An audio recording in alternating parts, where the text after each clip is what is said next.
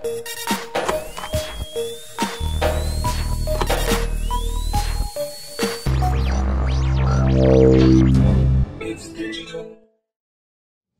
like to thank y'all for tuning in to another edition of Know What I'm Saying, live right here on Brotherhood TV.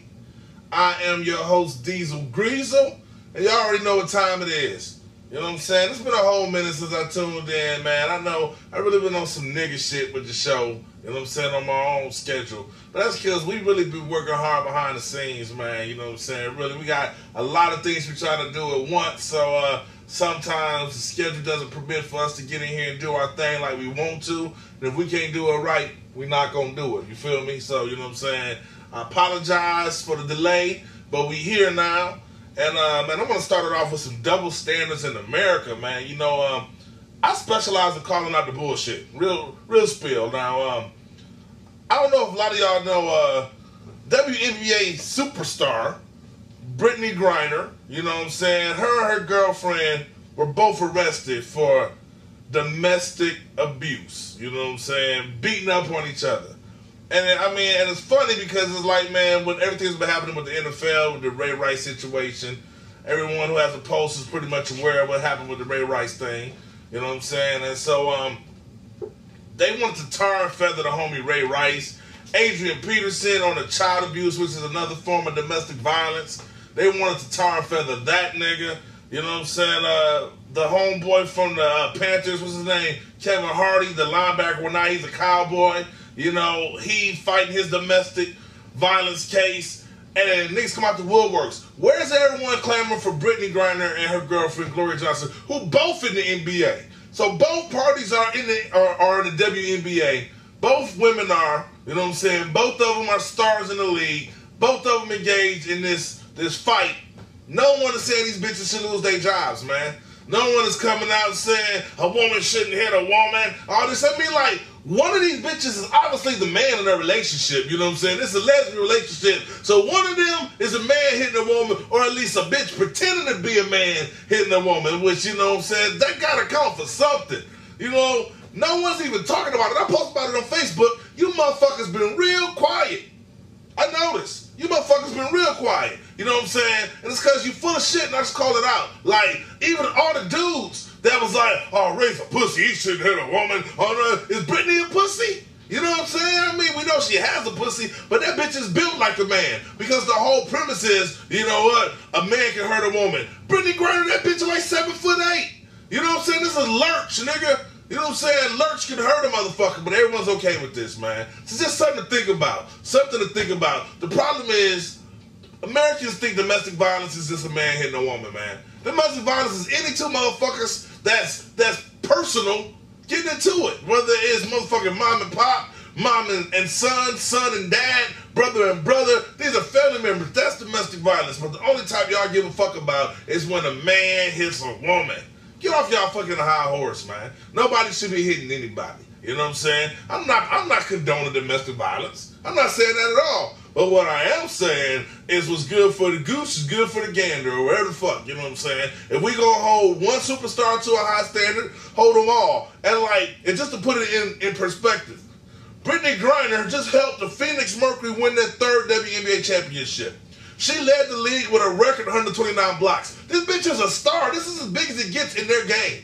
Arguably the face of the league. This is the equivalent of LeBron James smacking his woman. You know what I'm saying? And Lord forbid LeBron ever make a mistake.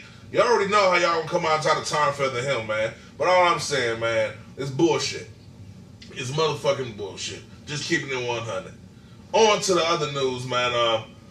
This right here, man, this shit bothers me. It hits close to home. Y'all know, you know, I'm pretty outspoken about my views and how I feel about shit. You know what I'm saying? Those of you who tune into the show on a regular basis, you know what the fuck to expect. You tune in because you love me or hate me, but you watch. You know what I'm saying? And I don't motherfucking blame you. You know what I'm saying? You tune in because you know what it is. You know what I'm saying? So, with that being said, Eric Sheppard.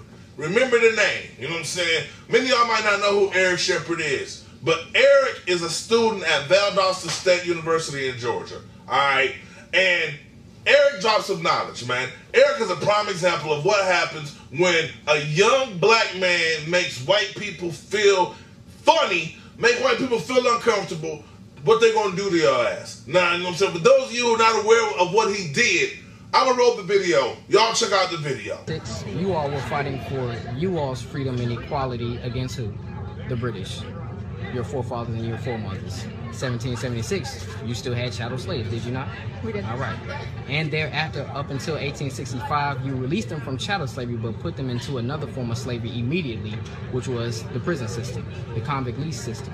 You see what I'm saying? So now we have not only inherited physical slavery, but we've also inherited spiritual slavery under the form of people were asking, why do you have the Bibles on the ground?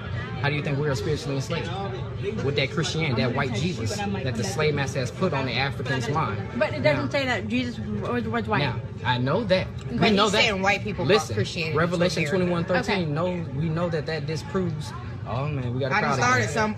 I did. Y'all can come in and listen if y'all are going there truly inquire and not try to interject while I'm speaking to them.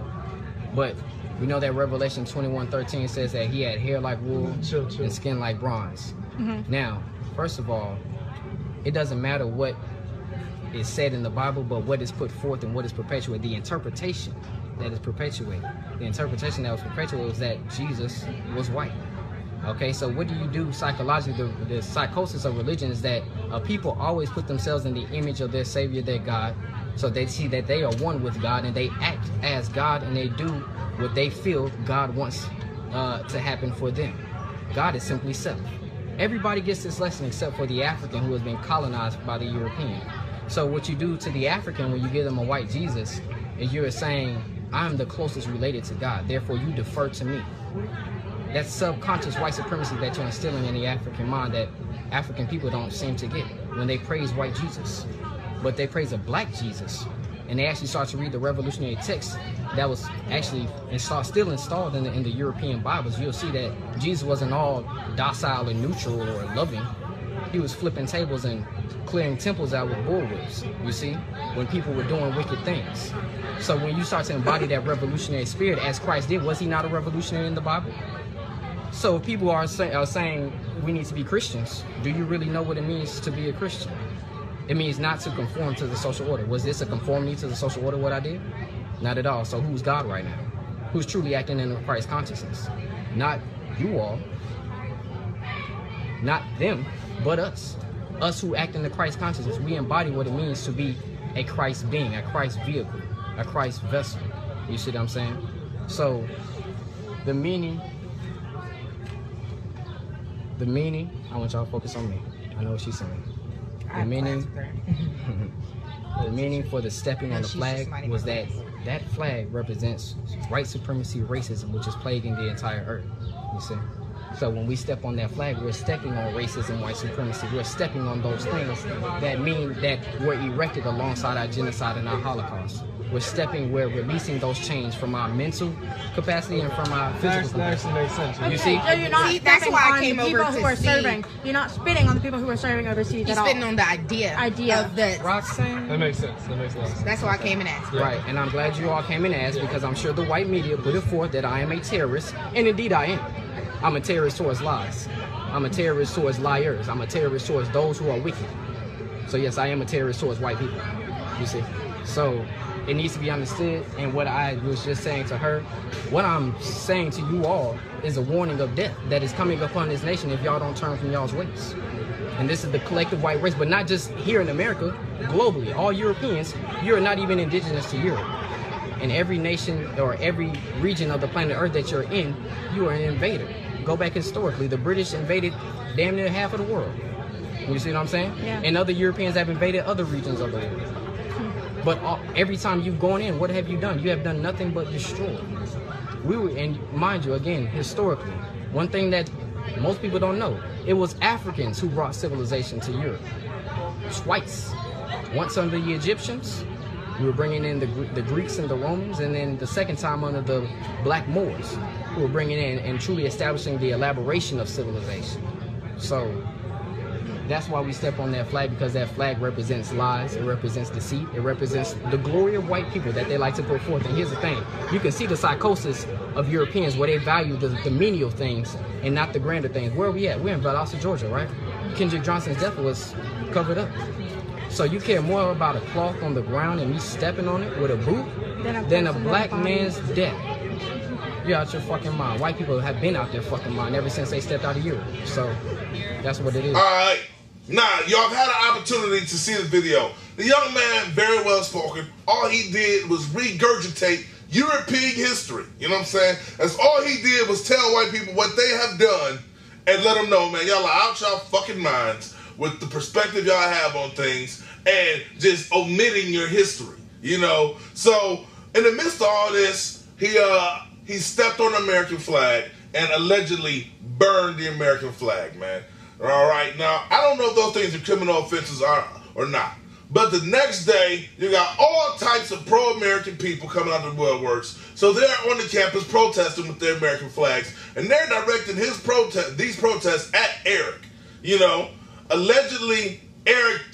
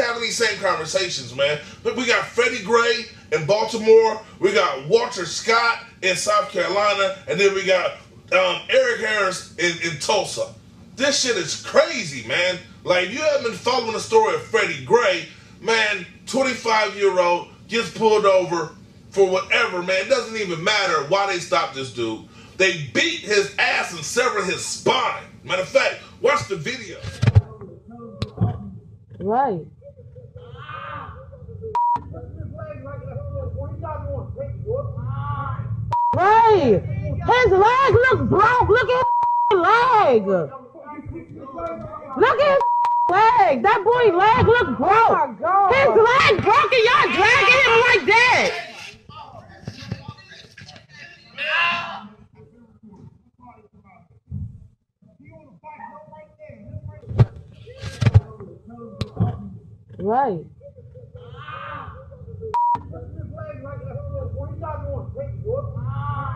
Right. His leg look broke. Look at his leg.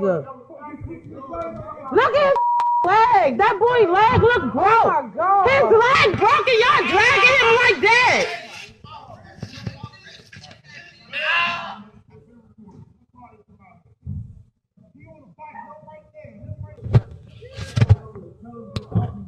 right.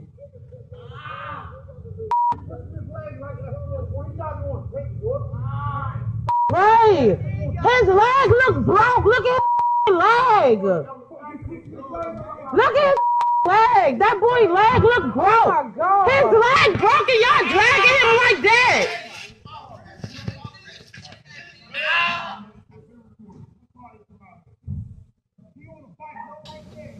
Man, the first time I saw the video, I'll be honest, I couldn't even watch it, man. I couldn't even watch this shit because just seeing his legs dangling there, man, his spine is broke.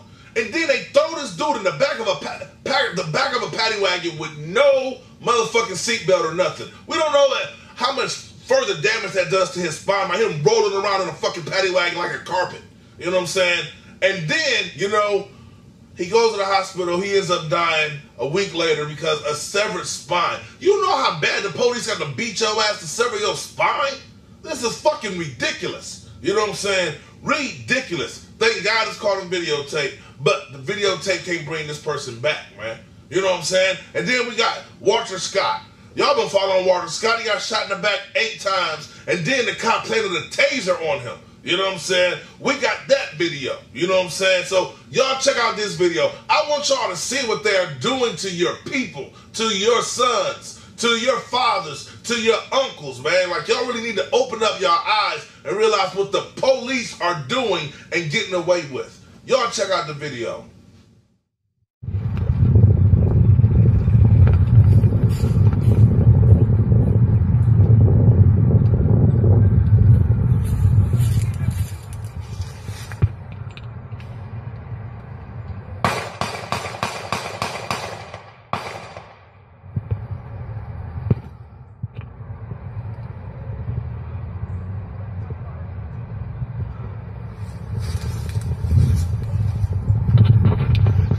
Oh shit.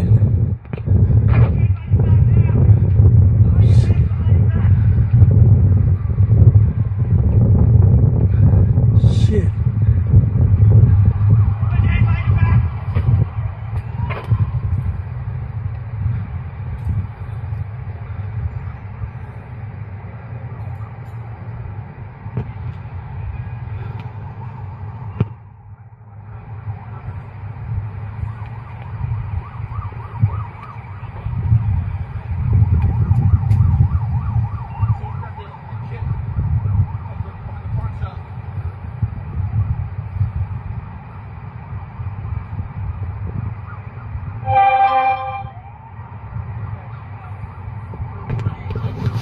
Oh shit.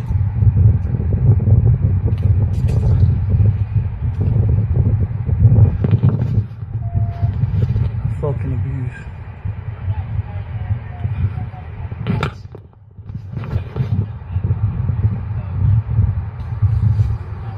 Fucking abuse, man.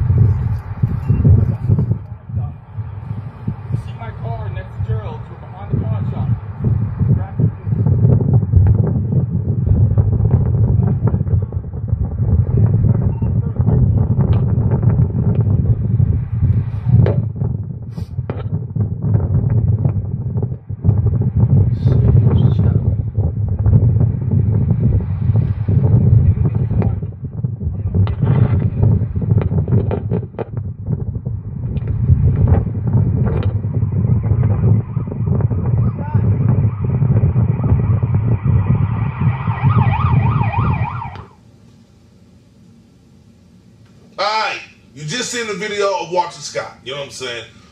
Thank God for the person that was walking by who decided not to mind their own business and videotape this. Because if he doesn't videotape this, this goes down as whatever that cracker-ass cop said happened. You know what I'm saying? Without the visual evidence, this is just another Michael Brown situation.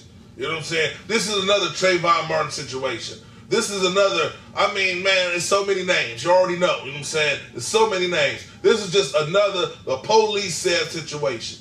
But because of this undisputable evidence, they have charged the cop, and he's being held without bail. That in itself is a fucking miracle. You know what I'm saying? That they charged this dude. You know, so they're holding him without bail because they got no choice. It's undisputable evidence. But you know what? It's always a motherfucker out there saying, but trying to justify what the fuck is happening to young black men. Not young black men, the black men, period. You know what I'm saying? We're endangered species, and this is what's happening to us. And it's a motherfucker that has the audacity to say but, as if they can justify what's happened to us. You know what I'm saying? We got coons trying to justify it. We got white people trying to justify it. At the end of the day, you can't justify it. You know what I'm saying? You can't fucking justify it. And then we got Robert Bates kills Eric Harris. This is a volunteer fucking police officer. What the fuck is that? You get to volunteer to go shoot niggas? You know what I'm saying? How the hell you sign up for this? A volunteer police officer. You're paying to go do this job. So you shoot a motherfucker because you think you reach for your taser. You think you're reaching for your taser, so you nonchalantly shoot a black man. First off, you know why you made the mistake of reaching for your guns to your taser? Because you're not a real cop. This ain't what you do for a living. You know what I'm saying? You fucking got your rocks off. You killed a black man, and then what do they allow you to do? They allow you to post bond and leave the country on vacation. This motherfucker's in the Bahamas on vacations because he's not considered a flight risk. Because all he did was kill a nigga. He know he's going to get off. Why would he run?